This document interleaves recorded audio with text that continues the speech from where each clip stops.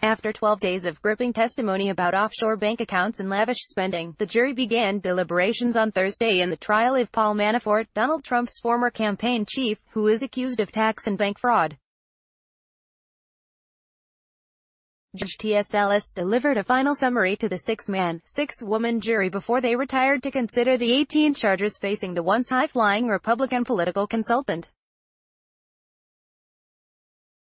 Manafort, 69, is accused of providing false statements to secure bank loans and failing to pay taxes on tens of millions of dollars he earned advising pro-Russian politicians in Ukraine between 2005 and 2014. The case stems from special counsel Robert Mueller's investigation into Russian interference in the 2016 presidential election. Manafort is not charged with any crimes related to his brief time as Trump's campaign chief, but the trial is seen as an important test for the Mueller probe, which the president has repeatedly denounced as a political witch hunt. Prosecutors over the past 12 days outlined the various schemes allegedly used by Manafort to avoid paying taxes and hide bank accounts in Cyprus. Defense attorneys sought for their part to cast doubt on the credibility of the prosecution's star witness, Manafort's former trusted deputy, Rick Gates, who took a deal from the government and turned against his former boss. This case is littered with lies, Assistant U.S. Attorney Greg Andres told the jury in closing arguments on Wednesday. Mr. Manafort lied and lied again, Andres said. Manafort, who could face decades in prison, filed false tax returns between 2010 and 2016 to hide his earnings in Ukraine from U.S. tax authorities. The money was deposited in 31 foreign bank accounts and Manafort repeatedly failed to report their existence to his bookkeeper, his accountants, and the Internal Revenue Service, the prosecutor said.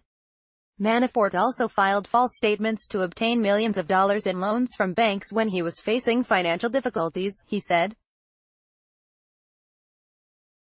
Gates, during 3 days of riveting testimony, outlined for the jury how he helped his boss hide his earnings offshore. Defense attorneys sought to paint Gates as a liar, a thief, and an adulterer, pointing out that he had pleaded guilty to his own crimes in the hopes of receiving a lesser prison sentence. During his testimony, Gates, 46, acknowledged stealing hundreds of thousands of dollars from Manafort and having an extramarital affair a decade ago. Arguing for acquittal, Richard Westling, a defense lawyer, said the government had failed to prove Manafort's guilt beyond a reasonable doubt. Prosecutors provided evidence during the trial of Manafort's years of lavish spending, millions of dollars on luxury houses, cars, antique rugs, and clothes, including an $18,500 python jacket. But Andres said the case was not about his wealth. Mr. Manafort knew the law and he violated it anyway, he said.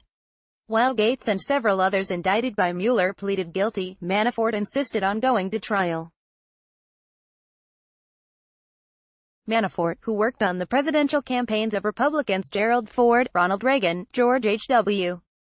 Bush and Bob Dole, was Trump's campaign chairman from May to August 2016.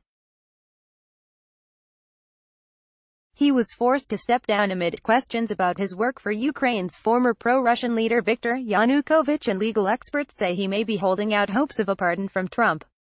Sarah Huckabee Sanders says she's not aware of any recent talks between President Trump and Paul Manafort as closing arguments for Manafort's fraud trial kick off. https://t.co/jig5b608pic.twitter.com/zerftv8snc, CBS News, @CBS News, August 15, 2018.